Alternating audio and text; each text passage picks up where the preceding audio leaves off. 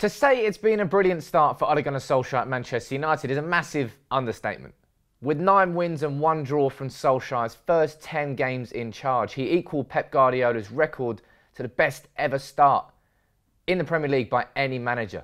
That's fantastic. But some, I think, rightly feel that now is not the time to be talking about Solskjaer getting the job full time. But Manchester United have got a run of games coming up that I feel, if Solskjaer can get the right results from them, then by the end of March, I think Solskjaer can basically guarantee himself the Man United job full-time next year. Before we get started on this video though, as you know, hit that subscribe button down there if you are new to the channel. Get involved in the United People's TV community. But let's get into it. United have got a hell of a couple of months coming up in terms of our fixtures. This is what we've got to look forward to as fans. The first major game is PSG at home in the Champions League. We get to see Solskjaer in European football. Then only a few days later, we play Chelsea in the FA Cup. Our bogey ground is Stamford Bridge. It doesn't get any easier because then we play Liverpool at home in the Premier League about 6 days later. In between that, we've got Palace and Southampton, then PSG away in the Champions League. Then we follow that one up with Arsenal away in the Premier League only 4 days later. And then to top it all off, Man City at home in the Premier League. What a run of fixtures that is for Manchester United. So let's run through them all in a bit more detail. It all kicks off with PSG at home in the Champions League. Solskjaer was our hero on the greatest ever European night of football. 20 years this year, 1999, that goal against Bayern Munich at the Nou Camp. And fans are going to be hoping for another European miracle under Solskjaer because nobody gave us a chance when we drew PSG a couple of months ago. A lot has changed since then. Mourinho's no longer our manager. Solskjaer's in charge. He's won 9 out of 10 games. But there's no doubting that PSG are the absolute favourites for this. And for Solskjaer, as far as I'm concerned, I think these games against PSG are the 2 most important games he's going to have as interim Manchester United manager. Can United compete against European elite? We'll see against PSG at Old Trafford and on the away leg in March too. Will United be able to compete with PSG? Will United be able to beat PSG? These are the major questions that are going to be asked of Solskjaer. We've seen what he can do against Cardiff when United are dominating teams. We've seen what he's done against Spurs when we're struggling with backs against the wall, but we win 1-0. And then we've seen it in a big game against Arsenal as well in the FA Cup. Let's see what happens against PSG, because for me, this is going to be the major test of Solskjaer as Manchester United's interim manager. Because if he wants the job full time, he can ill afford to be humiliated by PSG in the same fashion as Mourinho was humiliated by Sevilla. And then only a few days later, Chelsea in the FA Cup beat Arsenal, go into the next round. Who do we get? Chelsea away. Stamford Bridge is Manchester United's bogey ground. That 2-2 game we had under Mourinho with Chelsea equalising in the last minute was the best performance there. And the last win we had there was from an offside goal from Hernandez against 9 men. United typically have not performed at Stamford Bridge. And seeing this game is only going to be a few days after our match against PSG, how will Solskjaer manage his squad? This is what we're really going to see in this period as well. We've seen Solskjaer win games, but there's comfortable periods in between the matches. What Fergie was great at was squad management, using players, resting some key players in big games, but those who come in do a good job too. And I think this period is really going to test his squad management. How will United fare against Chelsea? It's not as important as the likes of PSG or any other games that we've got in this period, but beating Chelsea at Stamford Bridge, that'll be a massive, massive momentum boost for Solskjaer. 6 days after Chelsea, Liverpool at home in the Premier League. This is a huge game for United. Now, Solskjaer is already a hero as far as fans are concerned for what he did at the club in his 11 years here and what he did in the European Cup final. But beating Liverpool here, putting a dent in their title campaign, maybe even being that game that starts the momentum shift. If Solskjaer can beat Liverpool and help stop them winning the Premier League, he'll just go into another level of United folklore. This is a massively important game for United. For United fans, think about it, like last couple of years, every time we've gone into this game, it's the biggest game for the season for us, but we've rarely gone into it going, you know what, we can win and we can do it in style. Under Mourinho, these games were like a bad game of chess, and ultimately United lost the majority of them, or drew, which is, you know, is what it is. But Van Gaal, remember him? Remember Juan Mata at Anfield? Van Gaal, he had Liverpool's number. I'm hoping that Solskjaer can do the same thing. I'm nervous for what it could be, but in this big group of games that we've got coming up, I think PSG, both games, is the most important. I think Liverpool is right up there as well. If Solskjaer can win this game, momentum is really going to be built towards him being United manager.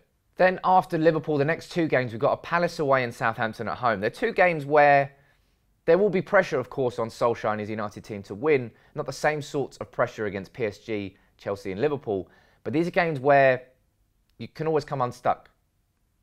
A win against Liverpool is great, but then if you go and drop points against Palace, it balances it out. United can ill afford, again, in these games, to let complacency slip in. And that's down to Solskjaer and keeping his players motivated. So we get to see that element of his management as well in what is a mad, mad fixture period.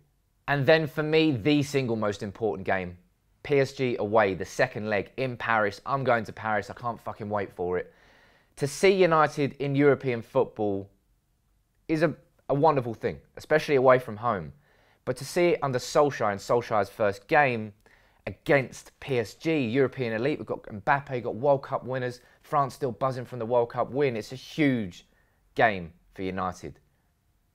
And a massive, massive test for Solskjaer. I can't underestimate how big this test is going to be. Let me know what you think and what you expect from the game. But if Solskjaer can navigate this two-leg round of 16 game and get his United team in that quarter-final draw, for me, he's put one foot in the door as United's full-time manager already. Because this is a huge test up against elite opposition. How will Solskjaer set up tactically? Will he go like the classic Fergie away, 4-5-1, we used to play Rooney up top on his own? Will we play counter-attacking? I imagine, I have no idea what to expect. But United fans, when we got PSG in the draw, everybody was like, fuck, we're out. It's not the case anymore. Yes, PSG will definitely be favourites here, but if Solskjaer wants this job full-time, I think he's got to beat PSG. I think he's got to go through to the quarterfinals. That's how much importance I would put on this because, you know, we've won the League Cup, we've won the FA Cup, we've won the Europa League since Fergie retired. We haven't won the Champions League or the Premier League. That is what United want as a club. Di Matteo did it at Chelsea. That was a miracle. Can't hope for miracles like that, but if you can score 2 goals in the last couple of minutes to win a European Cup final, you can do anything. Just ask Solskjaer.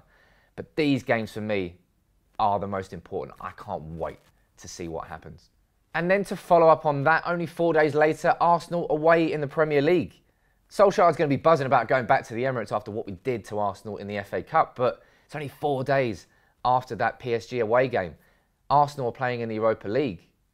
Different sort of competitive edge going into it, I suppose, but there's a real risk of players being tired. And again, this is going to be down to squad management. Solskjaer's got to get the likes of Lukaku, Mata, players who are on the fringe, hungry and competitive and ready to compete at the top level and make sure that our performances don't dip when we take the likes of Martial and Rashford out of a team. That's up to Solskjaer and how much he can get out of the squad. I think United fans will be confident about a win going into this match, but it's about that fixture pile-up and the schedule and how Solskjaer balances things. Come into this game after being knocked out of the Champions League, players will be deflated, fans will be deflated. Go into it after reaching the quarter-final, things could go stratospheric. But United against Arsenal is always a cracking game and hopefully we can beat them like we did in the FA Cup, quite comfortably as well. So after facing PSG twice, Liverpool, Chelsea, Arsenal, we finish at home on the 16th of March with a nice easy game against Manchester City. City at home, a fixture, let's be honest, that no United fan has really properly looked forward to in some time. Such is the difference in the quality of the football that the two teams have been playing. Last year, we had that 3-2 comeback. That was incredible. That was at the Etihad. At home, the last win we had was in 4-2 in 2015. But just overall, in a bit like the Liverpool games, you know, United going into these matches under Mourinho, you never expected United to play like United. You expected us to try and contain the opposition and then try and sneak a goal. Solskjaer changed that mentality with the Spurs game. We did sit deep, but we hit hard on the counter-attack. And if Solskjaer can adopt that same mentality against City, maybe we will see Manchester being red again in the Premier League at some point in the not too distant future. But in terms of this game, what a way to end this mad fixture. Period, pile up, whatever you call it. And as far as Solskjaer remembers, City were just an inconvenience. All Solskjaer remembers as a player is City being his noisy neighbour and nothing more. He was always part of the United team that bettered City. And if he can come with that approach and mentality and pass that on to the players, maybe he can help change the landscape back towards Manchester being red once more. But if Solskjaer can finish this fixture pile-up by somehow beating City, again, another big tick in the box of Solskjaer getting the job full-time. So overall, I think the reality here is quite simple. If Solskjaer gets the right results in these sets of games, I think he effectively guarantees himself the United job next season. What would those right results be? That's beating PSG. That's going through into the quarter-final of the Champions League. Beating Liverpool. Stopping this Liverpool momentum, maybe stopping them winning the Premier League, but just beating Liverpool is always a major, major step in the right direction for any manager. And not losing to City, not being humiliated by City like we have been so many times. Not just in the results, but in the overall performance of the game. If you can get those three, Solskjaer, and maybe back that up by beating Chelsea in the FA Cup, that will be another momentum boost. It's not as important as the other games, but still beating Chelsea is always a good day for a United fan. And Arsenal as well in the Premier League. That's important. But those are the most important ones for me. Beating PSG over 2 legs. Beating Liverpool and not losing against City. If you can do those results there and match them among beating Arsenal, making sure you beat Palace and Southampton, then why not? Why wouldn't Solskjaer then have showed that he had all the credentials needed to be Manchester United's manager full-time? Let me know what you think about this in the comments below.